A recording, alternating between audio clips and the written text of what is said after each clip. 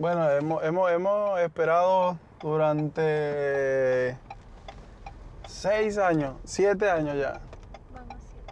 Vamos a cumplir 7 años sin vernos. Y pues, nada, gracias a Dios, por fin se está dando.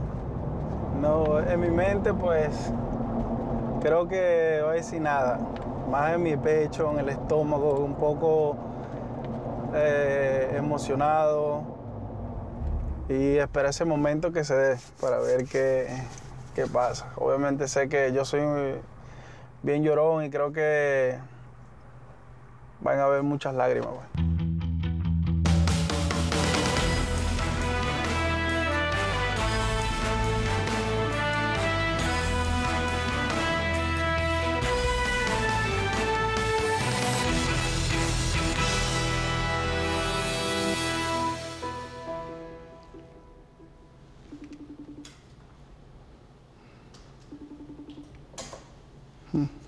Algo normal. Pues no logramos un motivo, el por qué no regresaba a Venezuela, a Calabozo, fue porque se nos presentó un problema que nos iban a robar. Ayer en la casa, ahí mismo en la casa, y haciéndose pasar por policía y diciéndome que yo me robé yo no sé qué, entonces así fue. Y no salí de la casa, simplemente que ellos estaban ahí tratándome, ¿sabes? Digamos que hacer un daño, pues. Entonces, de ese entonces no he regresado a Venezuela tampoco, desde el 2017. Tuve también que mudar a mi mamá para otro lado, más seguro. Y así, eso. When Bruce came back from Venezuela, I am pretty sure he had no idea that would be the last time in 7 years he would see his mom, his family. First it was her passport, then it was a visa. Then they put a rule that Venezuelans need a visa to get into the Dominican Republic. It just, one thing after the other kept occurring. Bendición, mamá. Vida de mi vida. ¿Cómo estás? Bien, vida. Cuéntame, ¿qué hacía? Brusdar's mom is not going to come here to live here and stay here forever. She just wants to see her son. They just want to be united.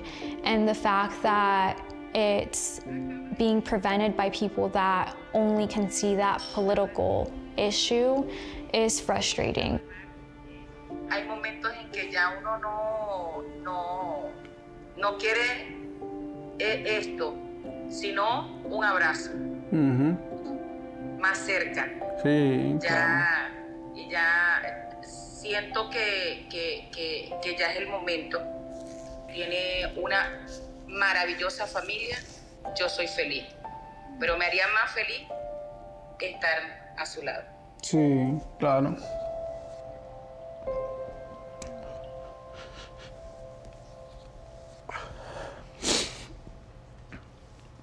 Pero ha sido bastante fuerte en la parte de que mi mamá no ha visto en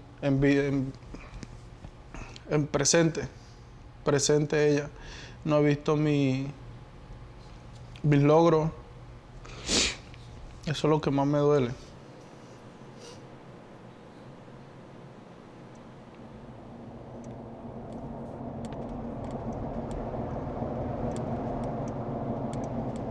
With the humanitarian parole, it's just basically one last shot. And so she started doing the application. And after that, it was just a waiting game. Para mí va a ser, creo que, lo mejor que me ha pasado en la vida también. Y va a ser bastante emocionante.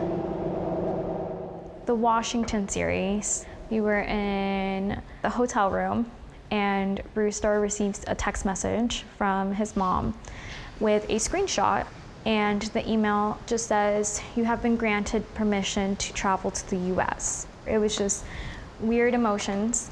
Like, I don't want to get too excited because what if it happens again? And you know, God forbid, she's not there. Esa bebé, me conoce a la abuela. Ya, vamos.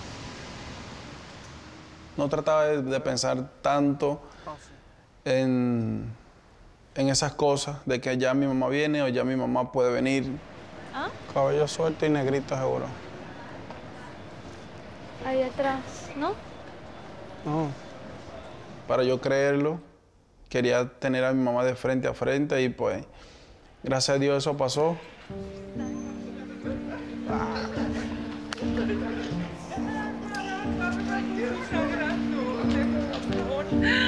Ay, poquito.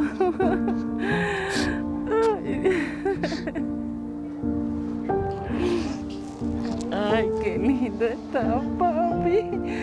Estás hermoso, ¿ah? Ay, Dios.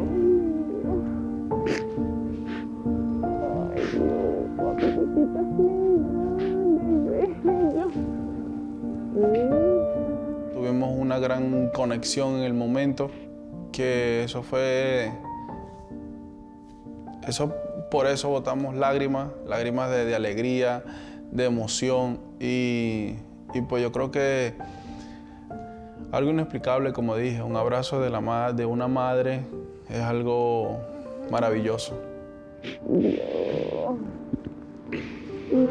Ahora, papá, pero no. Mira. Ahora.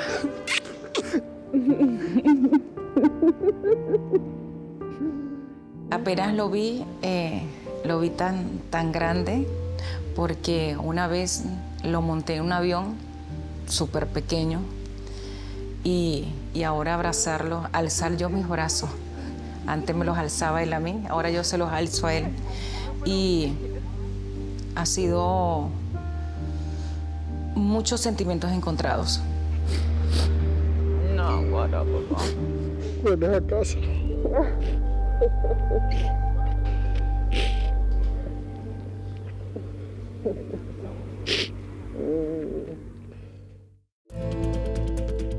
Backstage Dodgers is brought to you by Cadillac.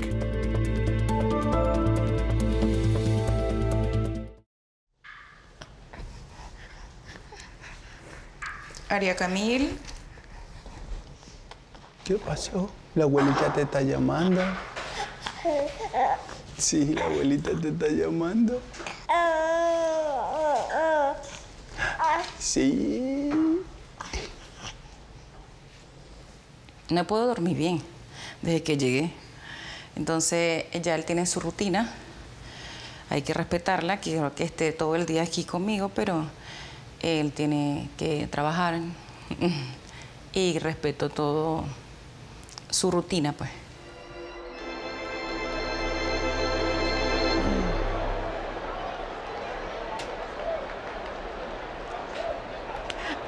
¿Viste a papá, amor?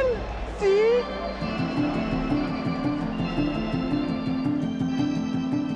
Mi experiencia en Grandes Ligas, no. Primera vez.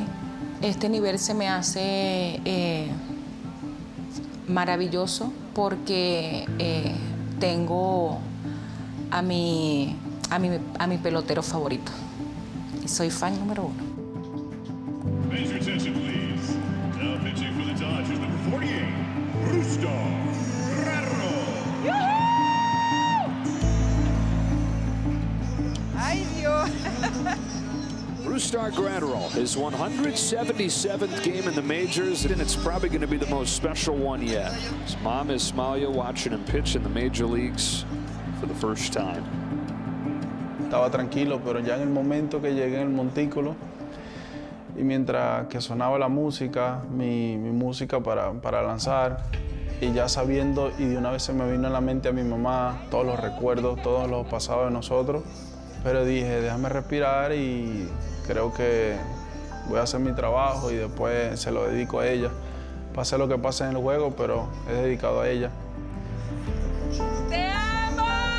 En ese momento, verlo en pantalla y verlo a él en persona directamente, y se veía tan diferente y se me hace como un nudo en la garganta porque al verlo tan tan grande, tan grandes ligas y me emocioné demasiado. Flex into left field. On comes Peralta. He's got it. One Venezuelan helps another and pleases yet another.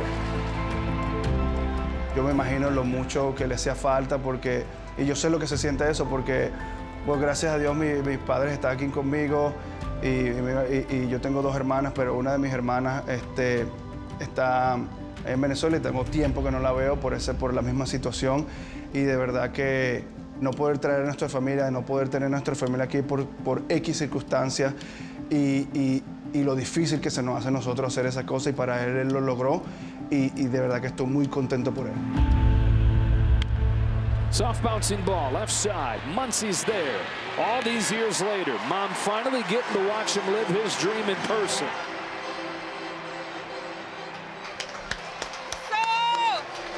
¡Te amo!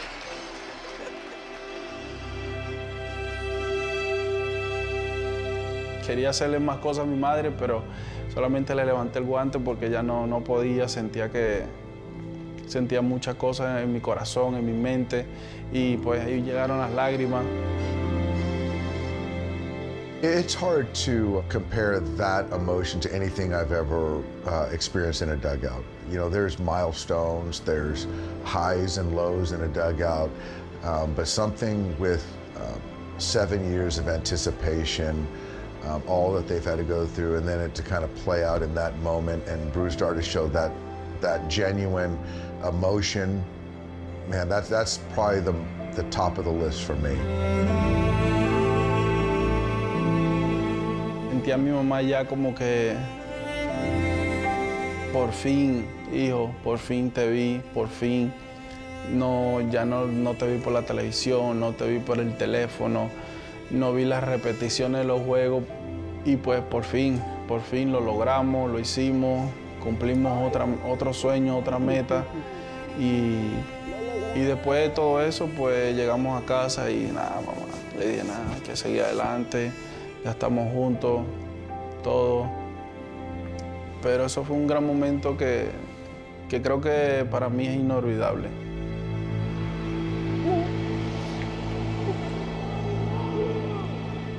No, de verdad muy contento de pasar ese tiempo bien bonito en el estadio y pues hay que seguir disfrutándolo. Cada momento que mi mamá vaya al estadio, pues creo que sería la mejor bienvenida que yo le puedo dar, que no le pude dar en el principio de mi carrera, pero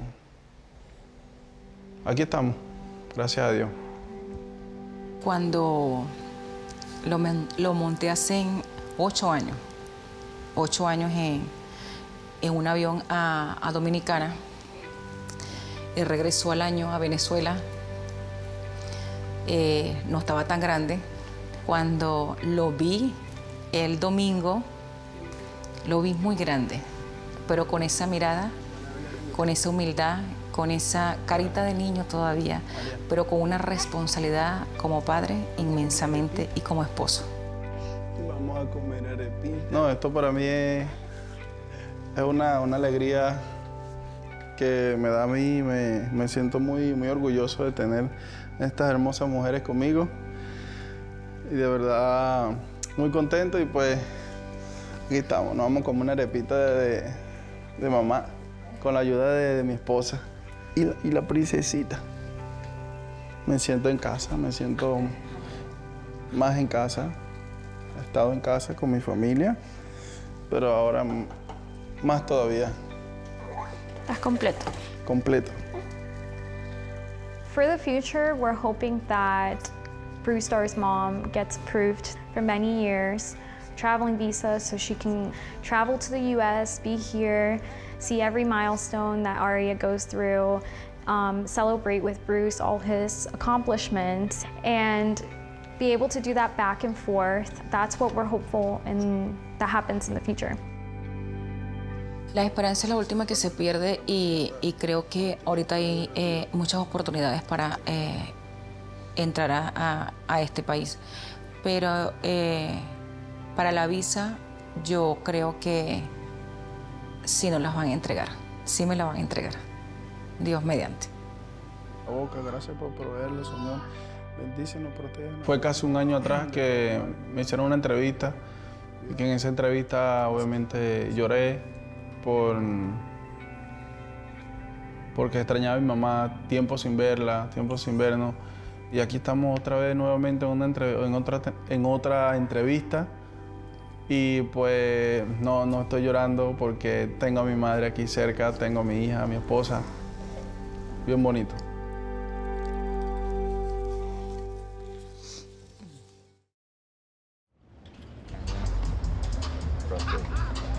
That's an unbelievable stage right there.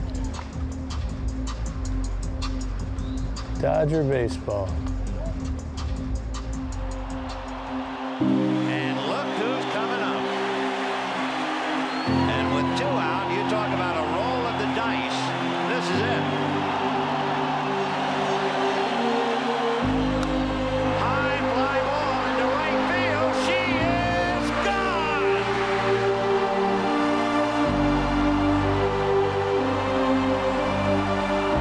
In a year that has been so improbable, the impossible has happened. In Dodger lore, it is the home run. October 1988. Then Kirk Gibson struggled to walk to the plate with injured legs. Today, he struggles with a disease ravaging his entire body. Back in 2007, I was shaving and my left hand started clutching up. I'd shave and it'd clutch up. And it was just more like a cramp to begin with, but it started to intensify. I went through 8 years of thinking it was something orthopedic. I had neck surgery, I had shoulder surgery, because I had pain in there, I had numbness going down my arm. You know, I played football in college, and I used to use my helmet a lot to try and get through people. A lot of head concussions, and that's certainly known as one of the determining factors in whether you may develop this disease. Well, there's nothing quite like it all year long. It's opening day 2015 in downtown Detroit, and what new memories will we see today as the Tigers... Yeah, opening day 2015, I wasn't feeling good. I wasn't excited about being at the game. It was totally not me. And we were doing our open, and they threw it to me, and I was supposed to introduce a segment. I couldn't talk. I just froze up. I knew then that it wasn't anything orthopedic. I knew it was something different, like I'd never experienced before, and I knew I had to go see a doctor.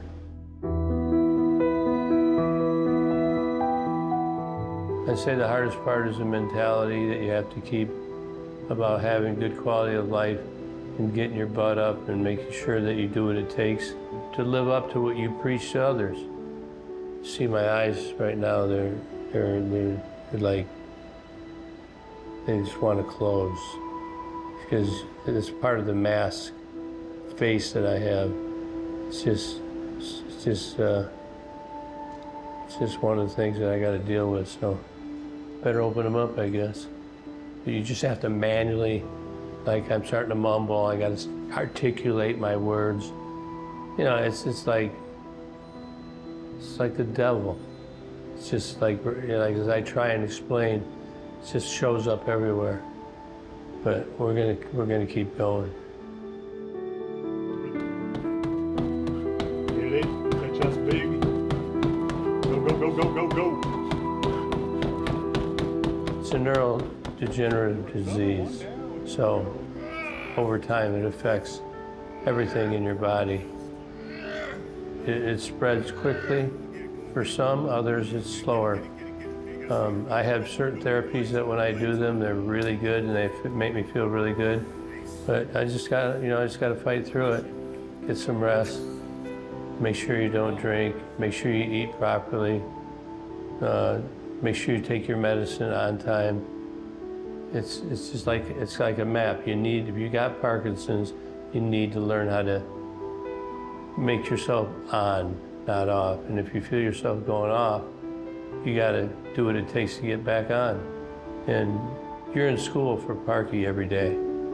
He never lets up, never takes a break.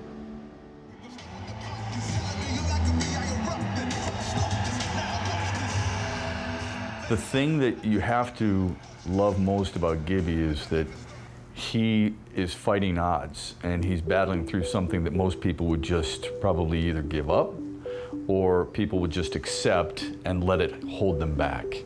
He uses it as an energizer, and he uses it to push forward and try to be a role model for other people who have Parkinson's.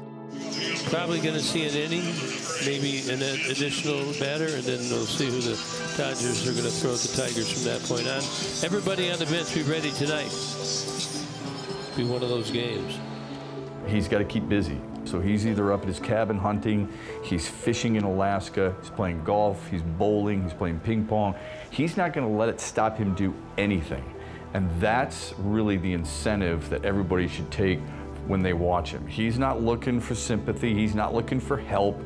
He's looking at a way where he can impact other people's lives. The impact comes in the inspirational life Gibson lives now, and in a new mural at Atwater Village, portraying that inspirational moment of years gone by that today is here to raise awareness and to fundraise to find a cure for Parkinson's disease. Many of us have a hard time in tough times figuring out what we're going to do, and we're just trying to raise awareness that there are organizations, we're not the only one, there are organizations out there that help people learn how to deal with their diagnoses. Mr. Gibson, it's an honor. What's your name? Michael Richards. Hi, Michael. Thanks for stopping by today. Two things. My mother had Parkinson's, so I'm very passionate about this. So you've seen the progression. Oh, yeah. So I'm very passionate about your campaign. Love to support you for anything. We appreciate that. It's a very complex disease. It's one of the fastest growing neurological diseases in the United States. And as long as I'm around, my name's in the lineup. I'll be there to take my at-bat.